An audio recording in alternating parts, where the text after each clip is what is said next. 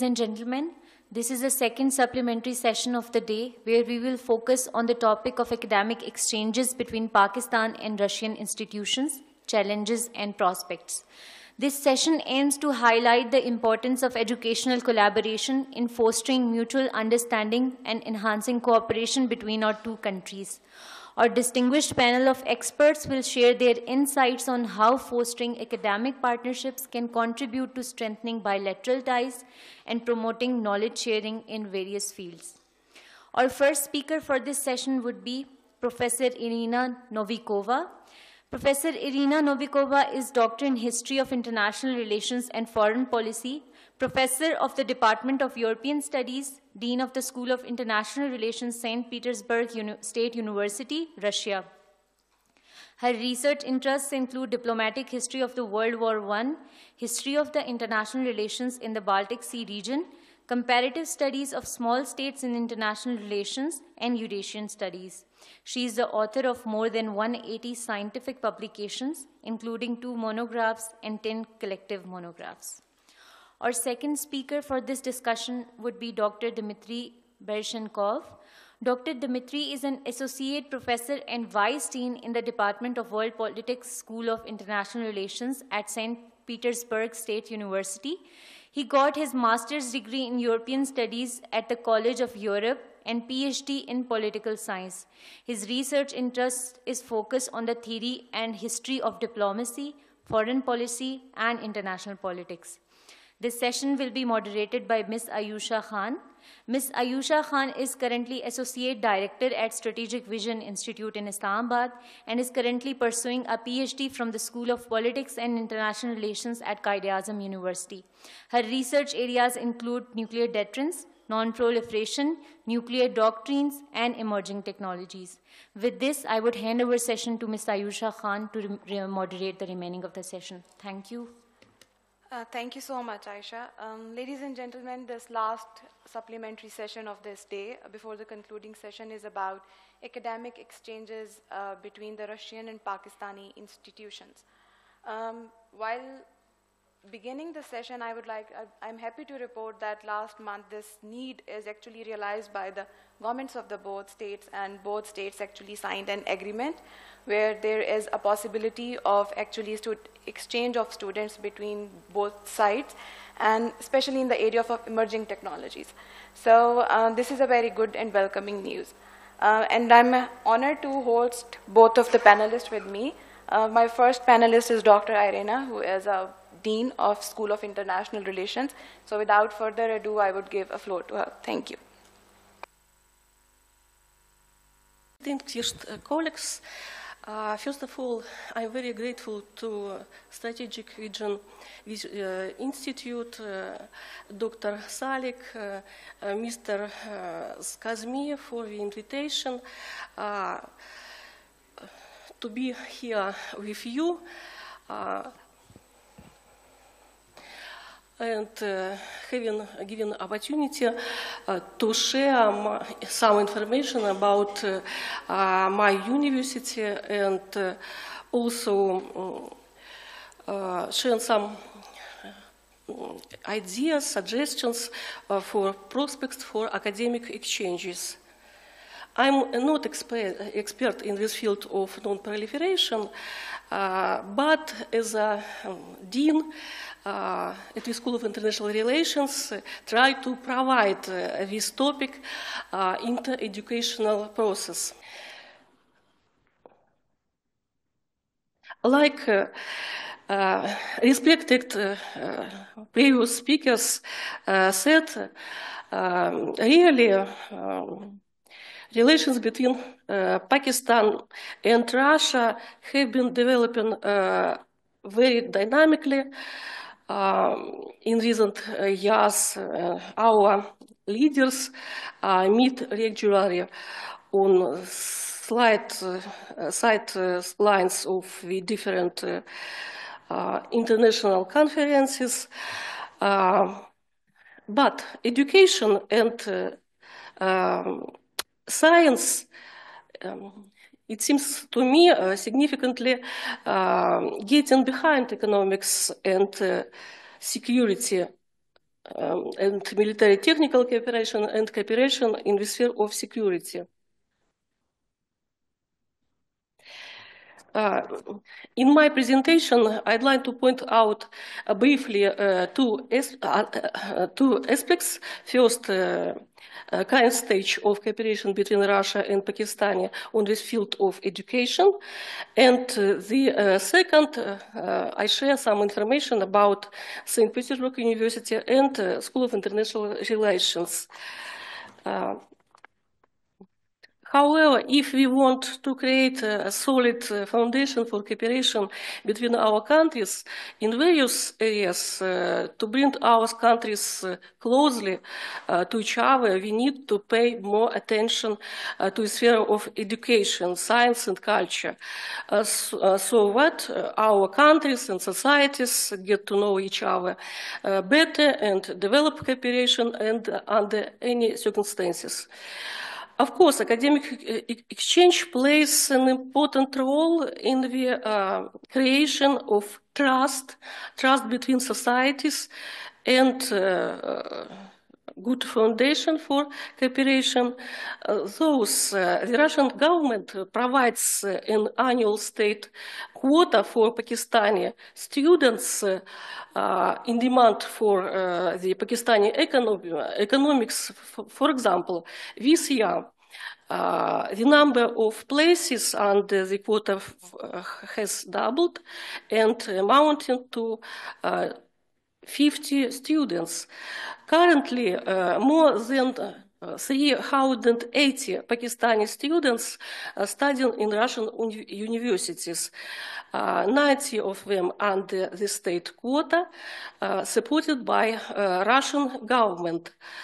Now I would like to say a few words about my university. St. Petersburg University is the first Russian university. It was founded 300 years ago. Among alumni, you can see 9 Nobel Prize winners, 6 Prime Minister of Russia, and 2 presidents of modern Russia, Vladimir Putin and Dmitry Medvedev.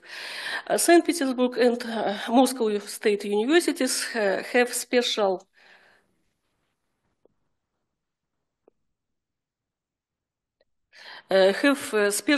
status within Russian educational system.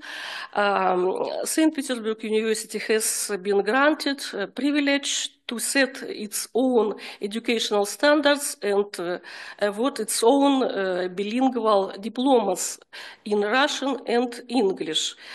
In Russian education system, only 2 universities, Moscow and St. Petersburg universities, are directly subordinate to the government of Russian Federation.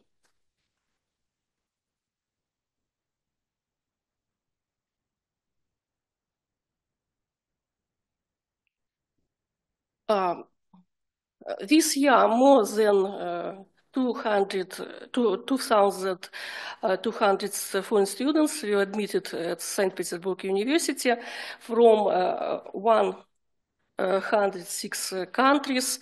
Unfortunately, we have quite small community of Pakistani students. On average, 4 to 6 students from Pakistan study at the university each year. The record year is this year. Then 13 students from Pakistan were admitted to various university programs. What programs do usually Pakistani students choose?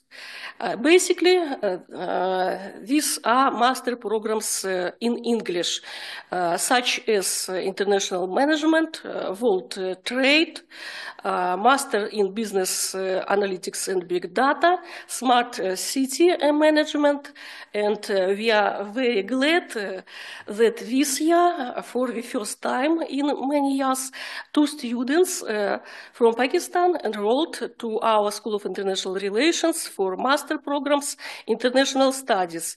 Regarding academic mobility and joint scientific research between St. Petersburg University and Pakistani universities, I can say that we are at the very beginning of the path. During past 5 years, only one researcher from St. Petersburg University has been an internship in Pakistan, and we have accepted only 2 researchers from Pakistan. This is extremely small and does not correspond to our real potential. Now let me say some words about the School of International Relations, which I present. It was founded in 1994, and we celebrated its 30th anniversary this year. It's located in a very nice place within the historical assembly of Smolny Cathedral. We have more than 1,300 students. Our school is a member of the Union of Schools of Politics and International Relations, established in 2080s in Shanghai at Fudan University, which unites more than 20 schools of international relations in Southeast Asia. Also, I can say that all education programs of School of International Relations received international professional accreditation from the German Agency for Quality Assurance in Education, Hanover. School of International Relations includes 6 departments. Implements 16 educational programs and 2 postgraduate programs. On the slide, you can get to know some of master programs. Unfortunately, we have only 2 master programs in English, International Relations, and Strategic Studies. The program Strategic Studies and Arms Control Studies is really innovative and has the best staff.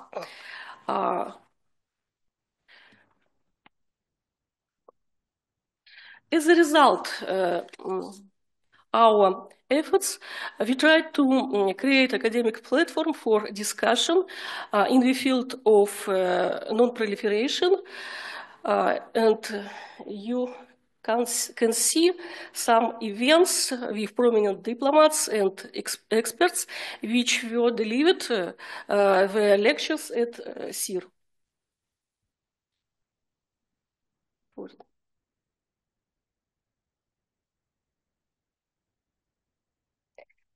And in conclusion, I can say that we would be also glad to establish new connections with Pakistani institution. It's gorgeous to have such an outstanding and proactive partner like the SVI. And I also can say about some activities we can suggest for Pakistani colleagues and students. First, we can suggest academic exchange. We have some. We have the program for visiting professors of our school. We also. Our university, St. Petersburg University, can suggest different kind of programs in English for master level. We also can suggest to study Russian language online. I think it's maybe a good suggestion for young researchers. And we also can suggest to publish their articles in our scientific journals dedicated to international relations. Thank you very much.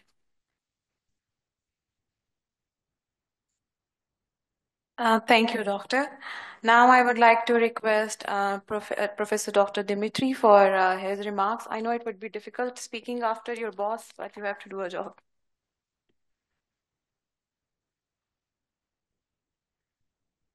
Thank you so much, Madam Chair. Dear colleagues, let me unite my voice to the voices of all the colleagues who expressed their gratitude to SVI and to our dear hosts, and not only for this possibility of outstanding discussion, but of course to this opportunity to touch on the history, culture and traditions of Pakistan, especially for those who are for the first time in a beautiful country like me, for example. Thank you so much. As we all understand from the intervention by Dean Novikova, the topic of our supplementary session fits very good to the general topic of our conference. With that exception, we both were for the proliferation, but we support the proliferation of academic exchange and not the nuclear weapons. Well, dear colleagues, my task at this stage is quite simple and modest. I just would like to add some details to the academic exchange opportunities and units presented by Professor Novikova. But first, let me start, please, with with the elaboration of some theoretical, if you allow the terms, of the academic exchange. Well, in broader understanding, academic exchange consists of educational programs, including, for example, double and joint diplomas, educational technologies like methods of teaching, method of teaching, didactical approaches and means, exchange of students, certainly, exchange of lecturers, and exchange of researchers. Let me focus more in details on the specialized units for research and academic exchange, research on our school, the School of International Relations, St. Petersburg University. The first research center I would like to draw your attention to is a cross-disciplinary center for global biosecurity studies. It was founded quite recently, and certainly you recognize the portrait of a director of this center. This is Dr. Anastasia Malygina, who is among us, and her brilliant presentation we listened to this morning. So the main goals of the center are development of platform for international expert dialogue in global security topics, including issues of regime strengthening, biological and toxin weapons convention, BTWC, involving certainly international experts, relevant international structures. Certainly, Dr. Malygina could explain you more in details about the opportunities for cooperation, and we could use the opportunity he is with us. Next slide, please. So one of our active centers and our active colleagues in international cooperation, Center for Eurasian Studies, founded in 2019. Its main goals are interdisciplinary research in political, socio-economic, cultural process in Eurasia, involving specific specialists in history, political science, sociology, law, journalism, Oriental studies, and expanding network of international partners. The scientific leader and director of the center is Professor Alexander Kolesnikov, who is one of the greatest specialists on Turkish affairs and Turkey in Russia, not only in St. Petersburg. This is a very active center in all the aspects related to Eurasian cooperation, including the countries of the Southeast Asia. Next slide, please. Our colleagues from the Center for Ibero-American Studies, which was founded 11 years ago, are very active in organizing different events and developing international cooperation. Their main goal, providing multidisciplinary research in international relations, economics, philology of Ibero-American countries and regions, ensuring relations with St. Petersburg State University, with diplomatic, scientific, educational, and cultural organizations from Ibero-American countries and other regions of the world. Director of the center is Professor Victor Heifetz. So the colleagues, as I said, are very active, and the main event they organize every 2 years is Ibero-American Forum of St. Petersburg. They organize it since 2013, and of course, we together invite practically all the specialists in Latin America, from Russia, neighboring countries, and all over the world. Once I mentioned the huge scientific events, the Congress, St. Petersburg Congress of International Studies should be mentioned too, which started this huge full-scale project in 2022. And we organized this forum, including many dozens of conferences and events every 2 years. The last time the Congress took place was this year in April, and it united hundreds of participants from dozens of countries all over the world. The next slide, please. One more center I have to mention is quite narrow in its topic, but very active in international cooperation. This is the Center for Canadian Studies, established in 2020. Its director is Professor Yuri Akimov, one of the major specialists on Canada in St. Petersburg and in Russia. The main goals of the center are promoting joint scientific projects in Canadian topics, organizing public events dedicated to various issues on Canadian studies. Well, dear colleagues, we understand that not all the research centers and their specializations could be, in the range of immediate interest of Pakistani colleagues. Maybe cross-disciplinary center of Dr. Maligina and Eurasian center, we suppose, so could be, first of all, be interesting to young researchers, to people concentrated on research on Eurasian and non-proliferation studies. So, speaking on practical terms, whether you are interested in establishing contact, in exchange of researchers, in joint publication or joint programs, you could contact either the directors of the center or my office. We are always open to cooperation. Thank you very much for your kind attention.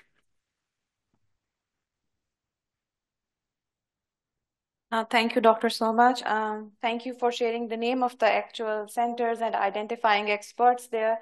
And Dr. Irina, identifying the areas where cooperation and exchanges could actually happen. I thank you, both of you, because we are running out of the time. So I think I'll end this session here, and we will head for the concluding session. Thank you so very much. And big round of applause for both of our speakers. Thank you.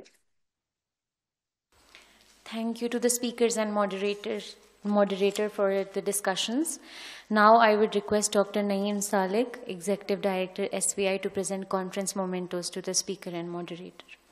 First of all, I would request Professor Irina Novikova to receive her conference memento.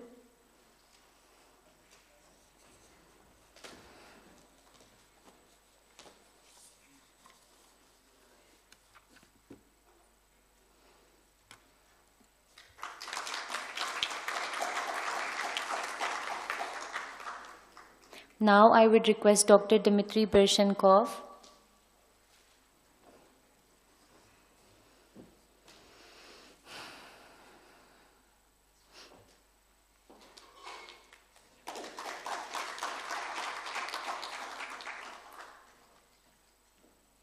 And lastly, I would request Ms. Ayusha Khan.